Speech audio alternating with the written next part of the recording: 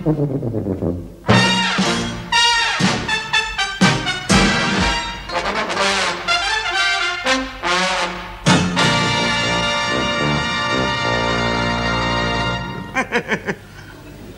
one, Ghoul. There you go. 2 up, 2 down, just like this one. £20,000. God, blimey. That's marvellous, isn't it? Bloody marvellous. See? Old Mac was right. He said that, Mr. Macmillan Senior. He said, vote Tory. He said, we'll make you all capitalist. And they're right, I've done it. Oh, blimey. I mean, I've only been in office 2 years, and already this house is worth £20,000. Under your Labour Party, it's only worth £600, wasn't it? And you ask me why I vote Tory? Oh, blimey. That's not the real price. That price is inflationary. Oh, it's a real price in the paper, isn't it? £20,000 this house is worth. Only on paper. Only on paper. Not only on paper, Sonny. In my pocket if I want to sell it. Look, if you sold this house for £20,000, right? Yeah. And you bought next door? I wouldn't buy next door. Yeah, but say you did. There'd be no point. But if you did? I wouldn't. Oh, God, for the sake of argument. You did. All right, for the sake of argument, I did. Right. Which I wouldn't. Oh. That's it. That's what I'm wondering. Look, the point is, if you bought the house next door, it would cost you £20,000, wouldn't it? Because if this house is worth £20,000, then the house next door's worth £20,000, isn't it? Could be. Oh, but it's bound to be. They're identical houses. If this house is worth £20,000, then the house next door is worth £20,000, and the house next door to that, and the one next to that, and the one next to that. There isn't one next to that. That's where the gap is. It was the only bomb we had, that was. There was Jews living next door to where they dropped that, and he reckoned that it was them they was after. All right, Miss Smarty Pants, your Germans had their intelligence, didn't they? Old Jowett was pleased about that bomb. Jowett? Yeah, up the corner shop, yeah. Pleased as punch he was. Why? Well, it gave him somewhere to put his van. Yeah. Be worth a few bob, that old bomb site now. God, blimey, it's land, isn't it? Land, see? And that's one thing that your scientists, with all their technological skills, have never been able to make, isn't it? And that is land, see? And that's what I'm sitting on, little darling daughter. That's what your daddy's sitting on, £20,000 worth of land. Yeah, and you couldn't even sell it and buy next door and make a profit, could you? And you couldn't even buy next door, could you? No, and I'll tell you something else. What? Neither could your coons and your packies. No. It's too bloody expensive for them. And that's something else that your Tories have done, innit, see? Instead of letting your coons move in and buy the houses and lower your land values, they put up the price of your houses and your land, you see, and now your coons can't afford to buy them. Yeah. Nor can anyone else. No, and there's nothing that your Labour Race Relations Board can bloody well do about it, is there? You're mad, you know that? Yeah, I know. You're bloody potty, you know that? I know that. I know. Yeah, I must be potty. I must be potty. Let you live here for the rent what you're paying. Oh. We pay £2 for one room. One stingy little room. Yeah, we're the ones that are bloody potty, mate. Oh, yeah? Yeah. You think £2 a week rent is too much? Yes, Do you I mind? do. Yeah. Yeah? Of course, we don't mind mucking in a bit, like. Well, listen, Sonny Jim, let me straighten you out a bit on your economics, which you're so bloody full of. See, on the black day that you married my daughter and moved in here, leave her alone, and started to pay your £2 a week rent, this house had a market value of only £600. But now, over the years, that has risen till it now stands me in at a market value of £20,000. Whereas, on the other hand, and according to your own darling Harold, your £2 has fallen to the value of only 25 shillings. So now who's bleeding potty? So you want us to pay more? Not necessary. What But then? I'd like him to realise that when he moved in here under the regime of your Labour government, he was paying £2 a week rent for a room in a £600 house. No. But now, thanks to me and the Tory government, he's only paying 25 shillings a week rent for a room in a £20,000 house. So, under us, you've got on. And I'd like you to show a bit of bleeding gratitude, that's all. Go on! Yeah. Hey, go on! You're around the bloody twist, you are, you know that. Listen, this house was a slum when it was built, mate, and it's a bloody slum now. Yeah, well, it's a £20,000 slum now, isn't it? Listen, the way things are going at the moment, mate, you'll be paying £1,000 for a loaf of bread soon. But it won't taste any better now, then, will it? Well, it should do for that money. And you'll be taking your wages home in a wheelbarrow, just like they did in Germany. All right, no need to bring Germany into it. Thank you very much. We don't want to hear about them and what they done. I know that we won the war and they done better out of losing it. It's another argument, isn't it? That's something that your Labour Party would not rather discuss for very obvious reasons. What are you talking about? You know what I'm... Your Labour Party's Working Man's Internationale. That's what I'm talking about. Because don't suit their book, do it? No. Don't suit their book. We're getting prosperous at last, do it? Oh. We're getting prosperous? What, England? Yes, sonny, England. Never mind your laughing, in spite of your Labour betrayals. What betrayal? What Labour betrayal? Oh, look, all innocent, all wide-eyed and Shirley Temple, innit? Yeah. Let me ask you, who was it give East Germany to your Russians, eh? I don't know who did. Well, it wasn't bloody Churchill, was it, mate? But I was thought the Russians took it. I was thought they overran it during the war and they captured it. Oh, yeah? Well, so they might. But who helped them, eh? Who bloody helped them? Clement bloody Attlee, that's who, that two-faced bolshy bastard. Attlee wasn't in charge during the war. No, that was Winston Churchill. He was in charge during the war. I know that, but... He used to wear them hats. Look, while he... Talk on the radio. I know. And smoke cigars. Look, he used to put his fingers up. He used to put them up the other way to Hitler.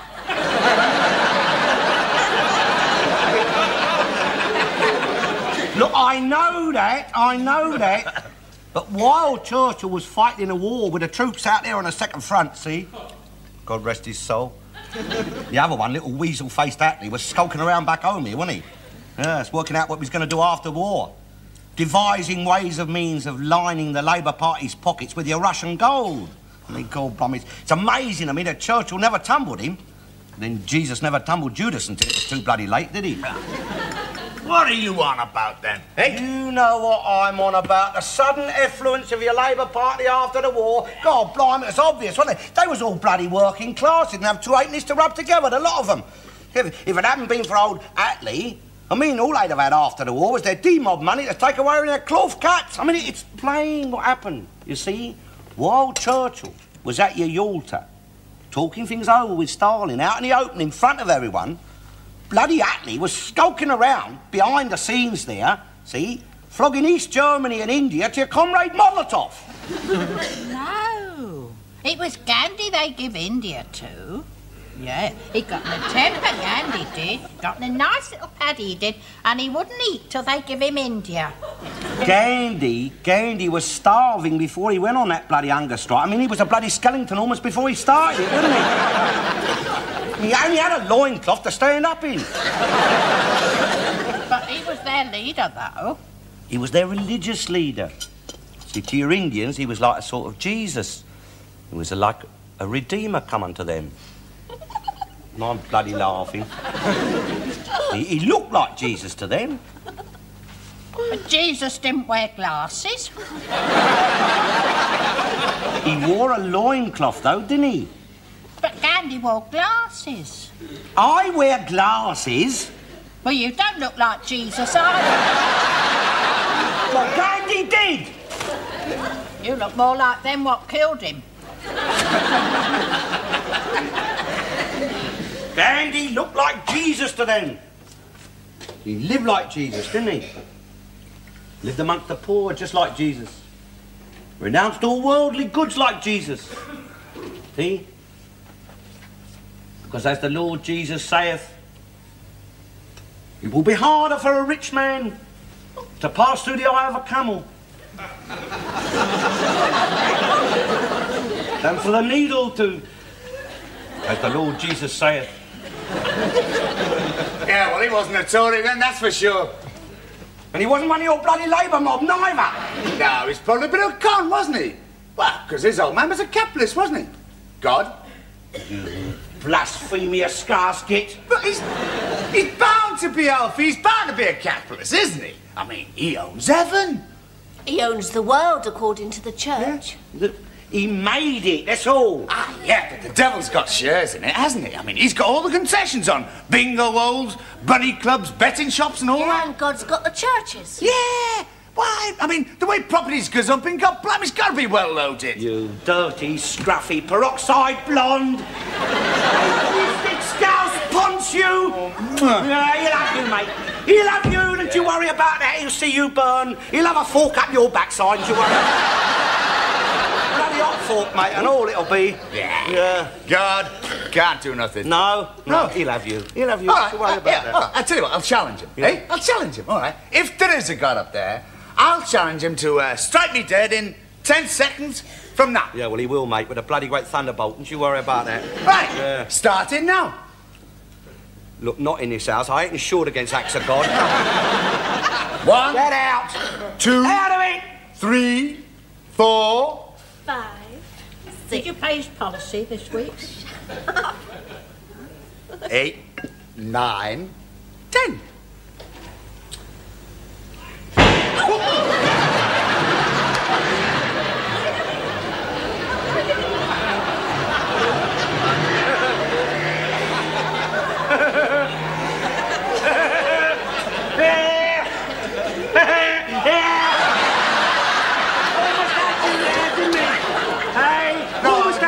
I was looking for me fags. Yeah. Your fags, only because you recanted just in time, didn't you? Yes. Yeah. Don't tell him, look at him. Yeah. See that, did you? He got into gear fast there, didn't he, eh? Learn you a lesson, that will, before you join up again with them communist godmockers. You try to destroy this bloody country, didn't you? All them strikes and go-slows and all your conniving with the bloody East. All that for something for nothing, ain't you? Hey, just too bloody simple-minded to know how to get it. I mean, even the Irish. Look at the Irish, thick mix. They sold out to your Russians, they have. But we won't, mate. We won't. Don't you worry about that. See, Enoch is wrong in having a go at the coons. Oh! Well, he ain't seen the real danger. He ain't seen the real danger, has he? It's not from your coons, I mean. Don't want them over here, stinking the country out with a bloody curry and playing on my dustbin lids all night long, but they're not the real danger. It's your Russian unions and your Chinese takeaways. Op-eds of fifth column activity they are. We're on to them, don't you worry about that. We're on to them, mate. Next time one of them commie shop stewards goes inside the nick, he'll bloody well rot there. See, they only pull them out on strike so they can get on the television. I blame... it's a fact. It's not stupid at all. I blame the BBC for that. Just encourage them. They'll have anybody on the bloody telly these days. Rock and roll vicars, sex maniacs. Bloody Irish gunman on there the other night admitted the BBC did put a stocking over his head. But... Not so funny, is it? They only let the Queen go on there the once at Christmas, that's all. You're going to be late for work if you don't hurry up. Yeah, well, there'll be no bloody work to go to soon if these unions have their way. Bloody curse of mankind, they are, the bloody trade unions. They protect our jobs. Protect our jobs? Oh, blimey, I like that. Your dockers union, they was trying to take people's jobs off them just now. And what about all the prisoners in the nick? I mean, they're having a bloody trade union now and all. Well, I mean, whose jobs are they trying to protect? I mean, who's after their jobs? Look, the prison unions were formed to improve prison conditions. Oh, yeah? Yeah. Yeah, they want their wives in there with them and all now, don't they? Yeah. And they're always complaining about the food, don't they? Don't like the porridge, do they? Well, ain't enough sugar in it, I suppose, for them. But why shouldn't they complain? All they get is bloody slops. Well, why shouldn't they get bloody slops? I mean, your prison is supposed to be a deterrent, isn't it? Ain't supposed to sit about all day scoffing. Well, the next thing you know, they'll be moving Billy Butlin in to be in charge of your prisons. We'll have redcoats in as warders. God. Look, never mind about in the old days, they'd take your prisoners, chain them up and transport them out to your penal colonies, didn't they? Out to your Van Diemen's land. Can't even do that now because these Labour parties give all the colonies away. So we have to keep them here, don't we? And feed them out of our bloody taxes. And let me ask you a question. What happens if 5 of their ringleaders, disobey the law and we want to put them in prison for contempt of court? We can't, can we? Because they're already in bloody prison. They'll have to find their union. Don't talk bloody daft. What are they going to find them? 80 gallons of porridge, half underweight of hard tack. And another thing. What about your Chinese and your Russian dockers, eh? Never mind about poo. Never mind about poo. Eh? What happens if those Chinese and Russians, if they defy the law, eh? They wouldn't put them in prison, Sonny, would they? No, they'd put them up against the bloody wall and they'd shoot them. And I suppose you'd like them to shoot our dockers too, eh? But that's the trouble, we won't! That's the trouble with this country, we're too bloody soft. We'll never have a proper democracy here unless we shoot a few people like your Russians. Russians don't shoot people. Oh, don't they, Miss Ignoramus? No, well, they shot a few under Stalin. God blimey, almost ran out of people when he was in charge. You told us he was an American spy. Yeah. Oh.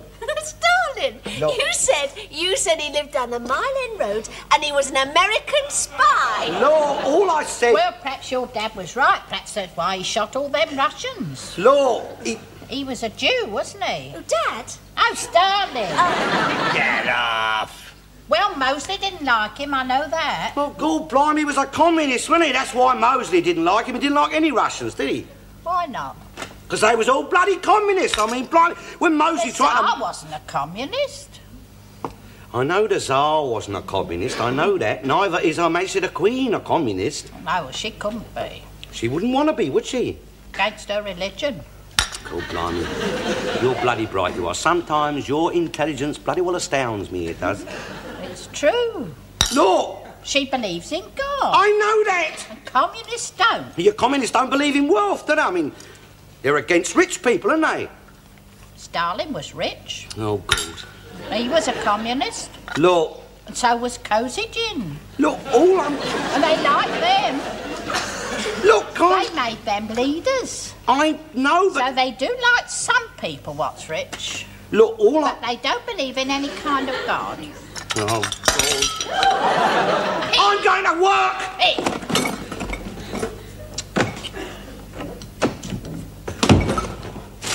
Buy your own bloody paper. Good riddance.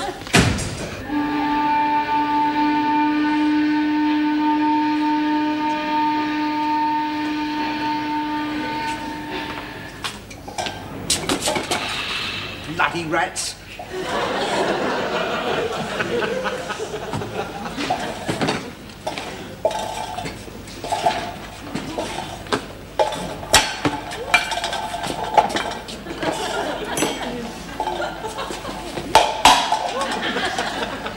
I sent him the wrong way.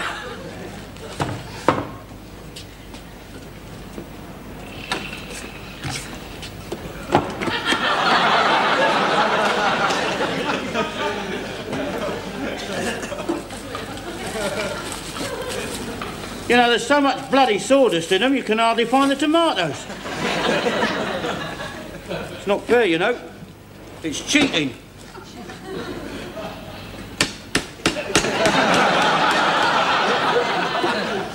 There's supposed to be £20 of tomatoes in them, but there's at least £5 of sawdust. It's dishonest trading, that is, because the bloke who buys them isn't going to get £20 of tomatoes, is he? He's going to be short, isn't he? So what's he going to do? He's going to pass his loss on to the customer, your housewife. That's the trouble with society today, you know. Too many people after something for nothing. Who got all the priorities wrong? Don't take him out of that case, George. It's a bit light already. Oh, right.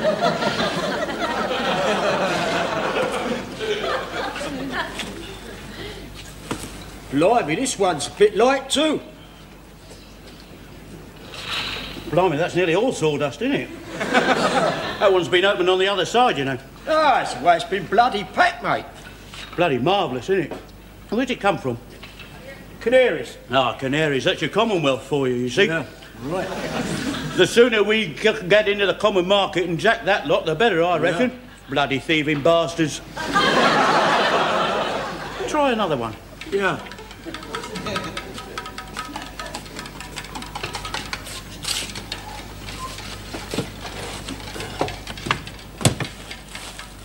Ah, this is a better one. Yeah, but it's still got more than its fair share of bleeding sawdust, though, ain't it? Yeah.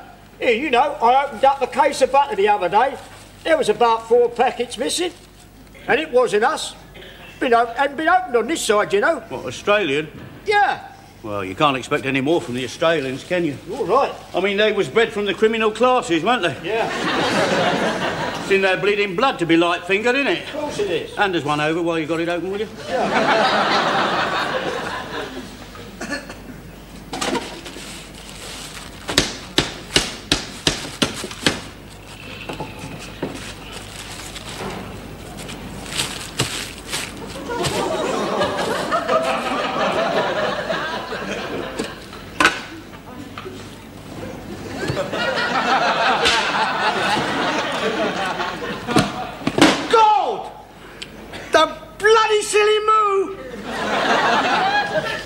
What's the matter, Alf? What's the matter? She's forgotten to pack my bloody sandwiches, that's what. I've got no bloody lunch, have I? Isn't it fair, eh? I've got nothing to eat, have I? It's a bit rough, isn't it, Alf? You're going to be hungry before the day's out, aren't you? I'm bloody hungry now, mate. Well, you would be, yeah.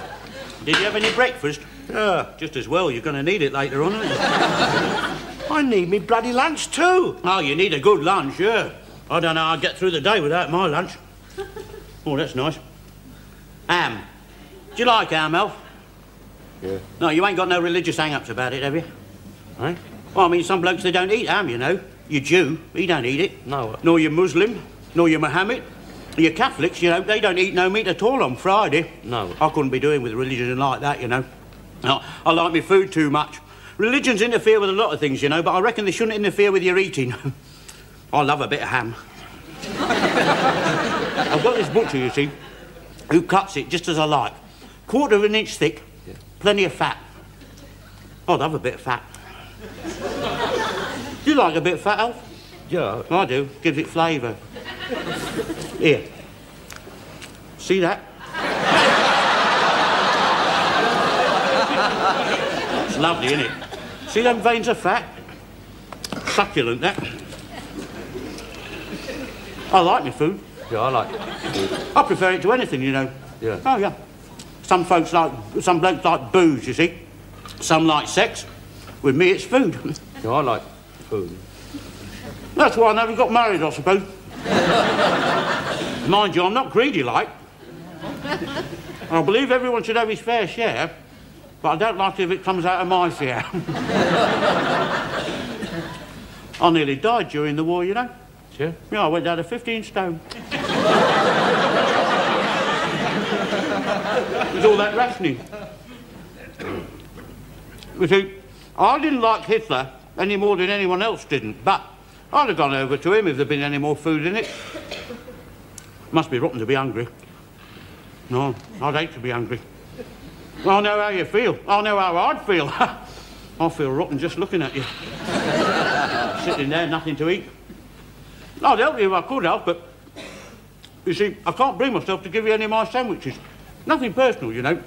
It's just I've got this thing about food. Well, it's not me, really. It's me metabolicism that makes me the person I am. I just love food, you see.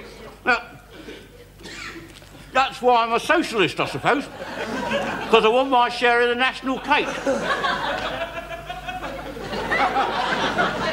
Of course, I go along with you Tories on one thing, you know. Once you've got your share, stick to it.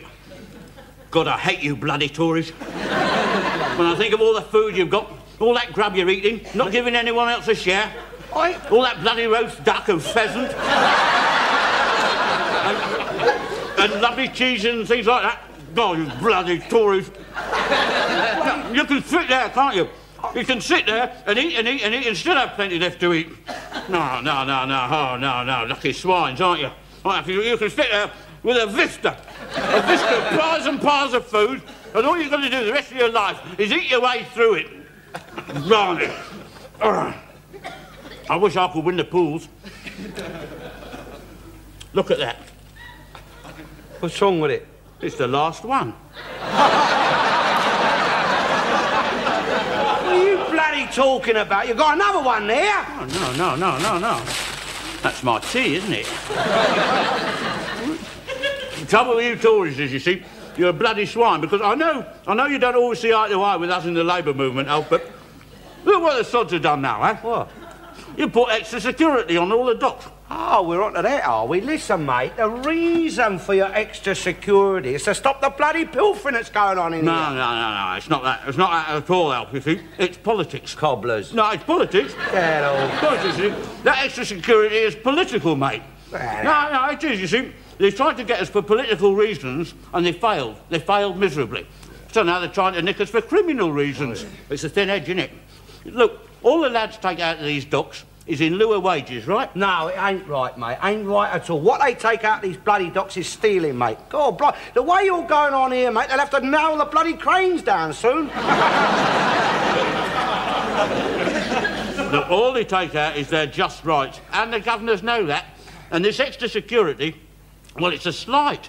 It's a slight on the dockers' character. No, it's an insult to the unions and the labour movement. I mean, look, they done over old Ginger Johnson last night. Yeah. I mean, Christ, he's not a criminal, is he? Ginger Johnson, I mean, I ask you, he's an honest man. Honest man? That honest man have found 2 cheeses, 4 legs of pork and a side of beef in the boot of his car. Honest man. Well, so they say. Not so they say, it's true, isn't it? Well, all right, it's true. Yeah, it's true. Yeah, but that's not the point, is it? It is the point. No, the point is, they didn't know he had them when he searched him, did they? Well, of course they didn't. I mean, no, up till then, he was innocent, wasn't he? But, so why did they do it? I'll tell you for why. Because he's a member of the labour movement. Nothing. And they're still upset about having to let those other 5 out. Ah, we're on to 5, eh? The precious 5. I thought we'd get round to the 5 sooner or later. Listen, mate, that 5 broke the law. That's why they went in and nick, and they ought to have left them in there and all. Oh, that's a very comradely attitude, isn't it? Very comradely. Those 5 broke the law because it was a bad law. The law, comrade socialist, is the law, and there's an end of it, isn't it? No, that's where you're wrong, Alf. Not an end to it, no. Well, it would have been an end to it if I'd been Prime Minister, I tell you. Hitler passed a law, didn't he? Kill all the Jews. I mean, was that a good law? Not if you're a Jew, no. Would you have obeyed it? Look, Hitler's dead, isn't he? Ah, so are a lot of Jews, eh? And so are a lot of Germans that obeyed his law. So you see, Alf, you've got to think twice before you obey the law. Yeah, and you've got to think twice before you disobey the law with a bloke like Hitler in charge, ain't you? Hey, I bet your 5 doctors, they'd have been a bit more careful about disobeying the law if Hitler had been in charge instead of Eve. Ah. They wouldn't have been so keen to be bloody martyrs if old Adolf had been in charge, because he'd have made them martyrs, all right. Posthumous bloody martyrs, that's right. Hang on. Hasn't finished tooting yet. You know, it's a pity we're not on strike on a day like this. Have you noticed? The last 4 strikes we've had, it's pissed down. I reckon it wouldn't be a bad idea to check the weather reports before they pull us out again. Well, I don't know how it happened. I cut Michael's.